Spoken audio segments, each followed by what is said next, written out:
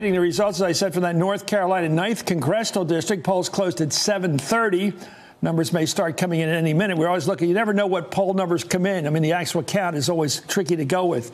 Meanwhile, a new NBC or ABC, a Washington Post poll shows that President Trump is heading into the fall with his approval rating still precariously low. It's down to 40% of registered voters saying they approve of the job he's doing. That's sort of near the low. That's 2 points above his low of 38 back in January, which is actually the low of his presidency. So he's a little bit bopping above the lowest level.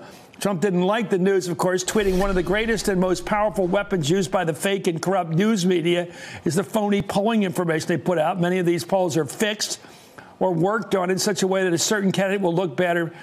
Internal polling looks great, the best ever, blah, blah, blah. Late this afternoon, a new CNN poll showed that 6 of 10 Americans, however, do not believe Trump deserves to get reelected. For more, I'm going to Heidi Presley, NBC News correspondent.